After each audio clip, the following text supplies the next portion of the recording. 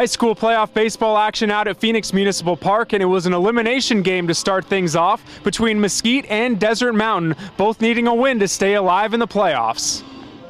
Both the Wildcats and the Wolves battled like it was win or go home. Mesquite went up 2-0 early, but Ben Rodriguez would jumpstart the Desert Mountain Wolves. A solo blast down the left field line cut the lead in half in the fourth. The Wildcats would then create a little breathing room. Senior cleanup hitter Jake Howard says, "Not up in here!" Solo bomb for Howard, and it's 3-1 after 6. But the Wolves wouldn't go away in their half of the seventh. With a runner on first, Drew McLaughlin drives that one. An RBI triple for the senior, and it's 3-2. McLaughlin would then step on home plate to tie it after a beautiful sac fly from junior David Greer. Mesquite wouldn't answer in the bottom half, so we're headed to extra innings.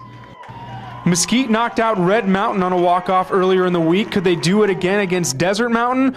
Well, Matt Waldron says ain't no mountain high enough. That base hit drives in Casey Howard, and the Wildcats walk off again, eliminating Desert Mountain 4-3 in 9 innings.